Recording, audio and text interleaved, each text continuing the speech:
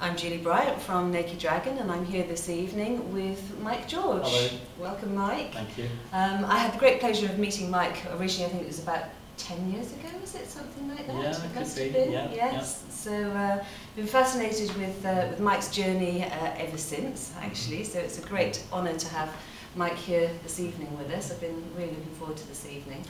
My pleasure. Thank you for inviting me to come at long last. It's lovely to have you here, Mike.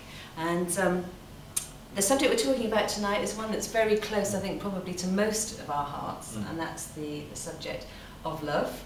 It's a very small word with a very large meaning. A lot of baggage. With a lot of baggage attached for many, many people.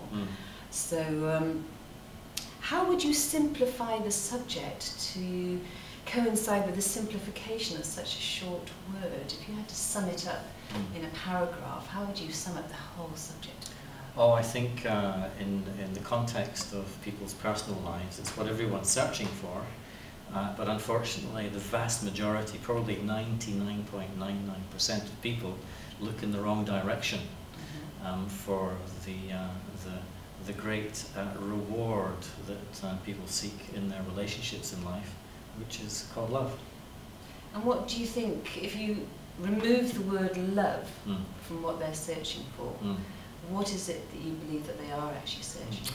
All search, ultimately, doesn't matter what you're looking for, always comes back to the original cause, which is for the self, for the I, for the me. I'm really searching to know me, to be me, in fact.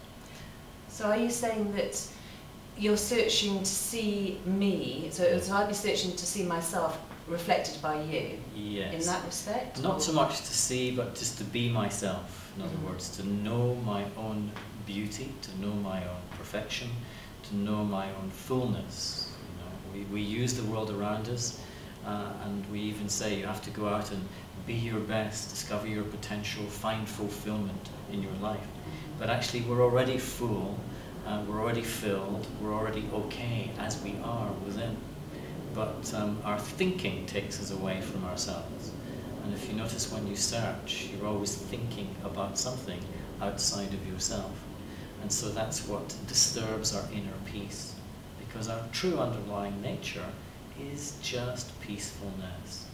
And when we're in that state of peace, when the thoughts have gone quiet and the mind is still, that's when we begin to know ourselves as we are. Not a knowledge as an information, as something that can be said, but a knowingness of our completeness, our fullness, our beingness. And when we're in that state, then the energy that we radiate, because human consciousness, the self, is designed to radiate outwards, then the vibration of that energy is at its highest, its purest, its most powerful. And that's the vibration that we call love. So that's a vibration that we're all looking to achieve in our life, and to get to that vibration. So once we are resonating at that high vibration, where does relationship come into play with that? So we've all raised our vibration, we've all achieved this sense of self, of who we are, so we're not looking to another to help us to achieve that. So once we've reached that state and we're pretty self-actualized, where does relationship then come into our lives? Well, relationship is a function of the self, the soul, occupying physical form. And as soon as we occupy a physical form, we very quickly begin to identify with the form. We believe we are just form. And that's the ultimate limitation of consciousness. And so when we have realized, become enlightened, know ourselves as we truly are, which is the spiritual entity in the form, then we also notice that our purpose here is to play. We come into the material world, the playground of life. We're here to play. And playfulness and creativity, they're like that. They're the same thing. They're words to describe the same thing. Some people call it the manifestation of the energy of consciousness through matter. Different ways to say it. And so when I realize that, then I notice that actually to play, we need other entities, other people. Playmates. And so playmates arises, And so that's the primary purpose of our life, is to create our life and to co-create life with others. So that's why, in a sense, we don't need each other. Well, sorry, we do need each other, but we're not needy of each other. And so as soon as I start thinking I need someone, then that means I'm searching, that means I've lost my true sense of self and I'm getting needy. And there's tension, there's peacelessness, my vibration's coming down, and so love is lost. Temporarily, because it can never be totally lost. But that vibration is sabotaged.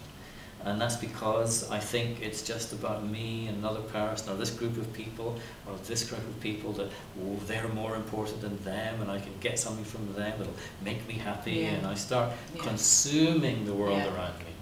And that means I'm lost, basically. And it's not easy to see all that, because that's how the paradigm of life has evolved so far. So we are here to play our role within the playground. So going off and sitting in a cave for 60 years, contemplating our spirituality is not really the answer. Not really, no. I mean, for 6 weeks or 6 months it has its place, because it might be useful to do that, to begin to the process of realizing that actually the universe that I need to be most interested in first is the universe of my consciousness. Not in a narcissistic way or a self-obsessive way, but in a way that I get to know, you know, who I really am, what's really going on, how I work, how I create, how these thoughts emerge, and where they're coming from. There has to be that kind of period in everybody's process of reawakening to who they really are as spiritual beings. There has to be that time. Not 60 years, that's a little bit too much. That's more like avoidance than actually meeting myself again. But some period. And this is why the whole idea of a retreat becomes so essential, especially in our culture. Fast, busy, doing, addicted to consuming the world. And so a retreat gives you the opportunity just to push the pause button and just look in the mirror of your experience, look in the mirror of someone else who's on that journey, look in the mirror of your meditation, and begin to reawaken what's really the heart, the self, the true self. The heart and the self are the same thing. To reawaken that and come to know it and be comfortable in it again. It's very special to have that, as you say, that time away from your everyday life and the demands. Quite essential, so really. It's a gift and an honouring of oneself, really, to be able to explore those areas. So, Mike, if I can just bring you sort of back to your book, 7 Myths of Love, actually, which of course is a fantastic name. We're playing. We're playing, and in fact, that's just what I was going to ask you, because you talk in the book about the dance and the sort of 7 veils. So dance and play and movement, did that all go together for you? Yeah, ultimately it does. When consciousness is free of its habitual patterns, the illusions and beliefs that we're taught in our formal educations, when we're free of our neediness and our desires for something from the world around us, then inside there's a freedom that is re-emerges, and that freedom is like a child's innocence. It's playful, and it interacts with others in a light way. It doesn't take anything seriously, you know, and you don't try and force anything, you don't want anything, and so there's a naturalness that is restored to our consciousness, really. Which is a beautiful place to be, and I think if we're all fortunate enough to be able to touch that place and hold it and develop it, what a beautiful place to be. Sometimes the mistake is trying to hold it, you know, we taste it sometimes. And that was a wonderful experience, I felt so good. And then we try and grasp it, and it becomes a memory, and we try and repeat it. And of course it takes a little while to realise that's a bit of a mistake, because I'm actually getting attached to that's true. the thrill of that experience. And so it's impossible to repeat an experience. You can't hold on to anything that's authentically emerging in your consciousness. And so there comes a moment when you realize that, and then you begin to live the reality of life, in which every single moment is unique, can never be repeated, and you meet each scene as it comes in that way. So it's quite a balance then, really, between being the witness and the observer and Yeah. actually the experience.